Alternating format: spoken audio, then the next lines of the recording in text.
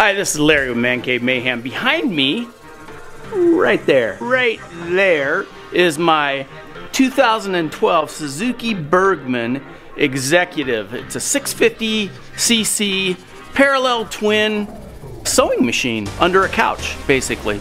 So I want to do a long-term review of this bike, and I want to bring you guys along, kind of show you the features that it has, the things I like, the things I'm not so fond of, and we'll just go from there. If you haven't yet, don't forget to like, share, and subscribe. Helps out my channel. Now let's get on with the video. Let's get into the specs of this bike. So the 2012 Suzuki Burgman is a 4-stroke twin-cylinder, double overhead cam. It has 4 valves per cylinder.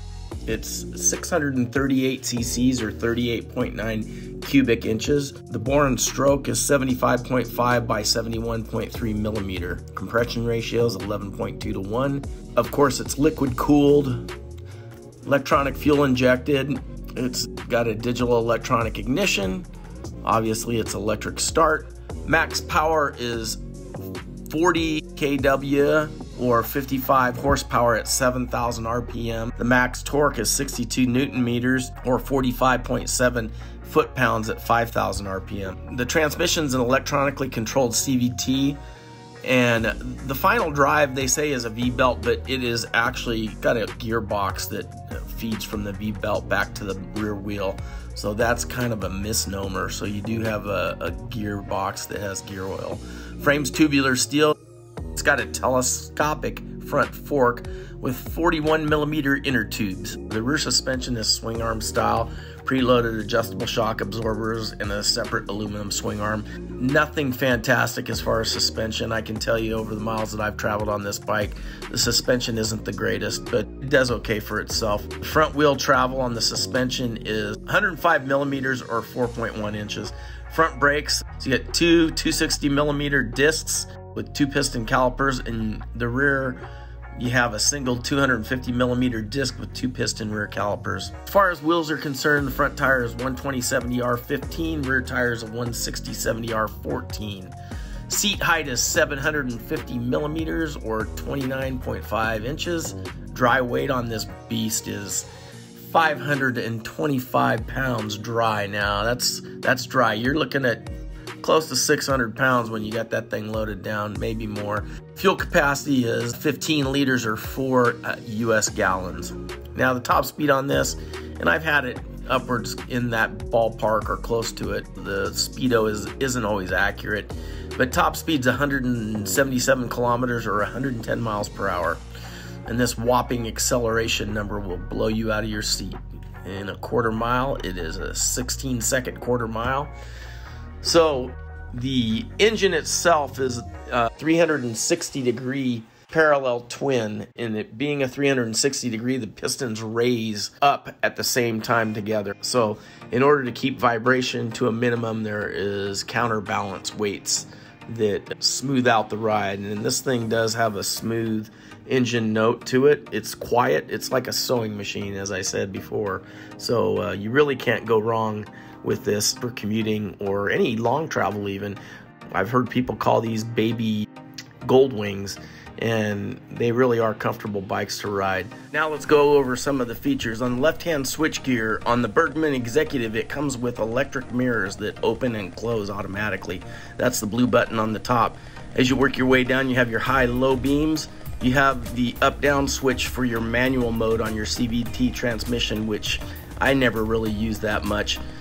You also have the power button, which changes the power RPMs on the CVT transmission, your turn signals, and your horn. Right-hand switchgear has your kill switch, your hazard switch, your adjustable windscreen, which is electric, which makes it very nice for travel, and on-the-fly adjustments, and your starter switch. This Burgman Executive is no slouch for storage either. It has a huge 56-liter underseat storage compartment, enough for normal size 2 full-face helmets and 3 front compartments for small items too.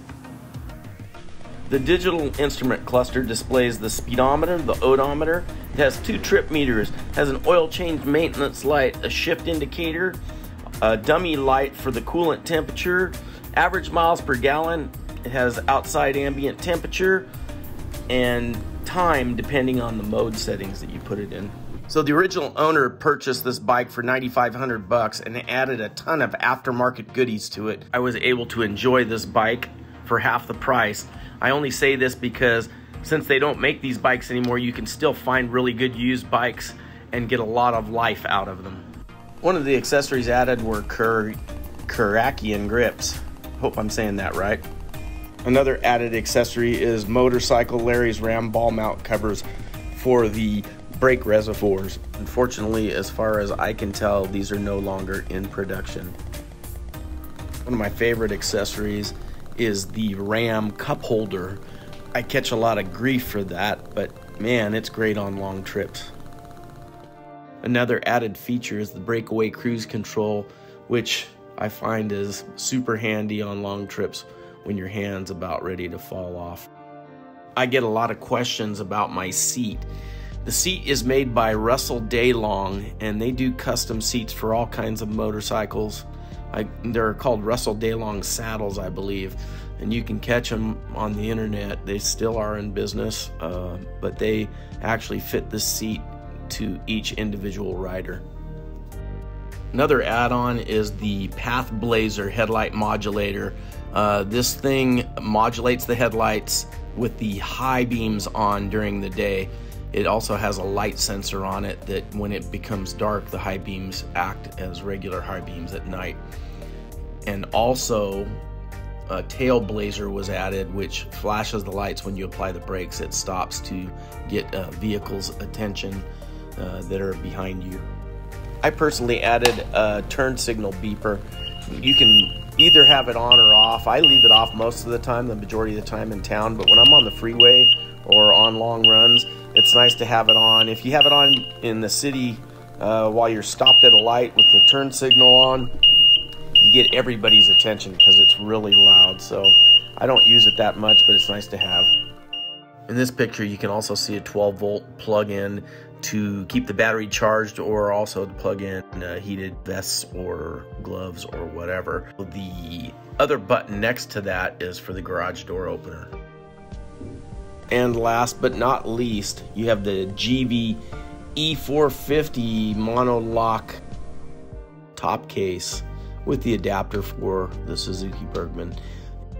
And it has a 45-liter capacity. Okay, so here are some of the things that you may not like or I may not like. Well, some of the things I don't like and some of the things you probably wouldn't like if you had this bike. One of my concerns on this bike has always been the CVT belt. Because of the design of this bike, the CVT belt is considered permanent. Well, to get to that belt is very difficult, and it would probably cost you $1,000 at the dealership to have that fixed. I think I could probably do it, but you have to pretty much remove the motor to do it, and it wouldn't be an easy task. That being said, I haven't had any issues with the CVT belt, and from what I understand, the 2012 model does have some upgrades on the belt to alleviate any issues that they were having in the past. That being said, that I think is a weak point. Another thing that people may not like is the stigma of scooters. That is a maxi scooter.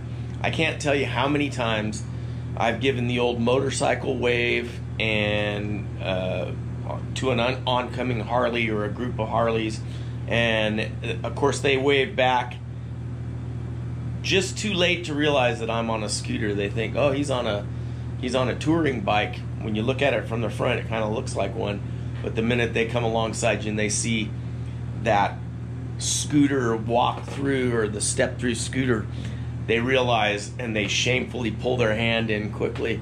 So it's kind of funny. It kind of makes me laugh because the reality of it is you know, everybody's out there just to ride and have fun, and if you're on a scooter or if you're on a motorcycle or if you're on a moped for that matter, who cares, you know? I don't really need that to